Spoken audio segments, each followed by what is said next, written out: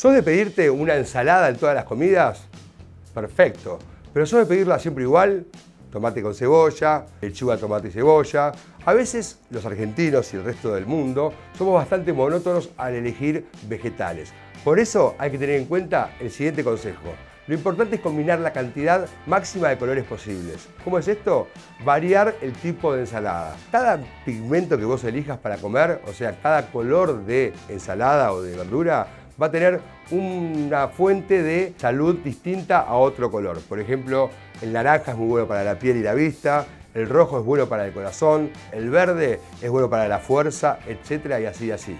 En verdad lo importante es no saber qué color tiene cada propiedad, sino saber qué importante es combinar colores. Así que si sos de comer vegetales, tratá siempre de variar los colores de ensalada, tratá siempre de jugar con los colores. Si tus hijos son bastante reacios a comer ensalada, planteale, esta semana vamos a comer rojo y le haces una buena ensalada de tomate, y así con distintos alimentos.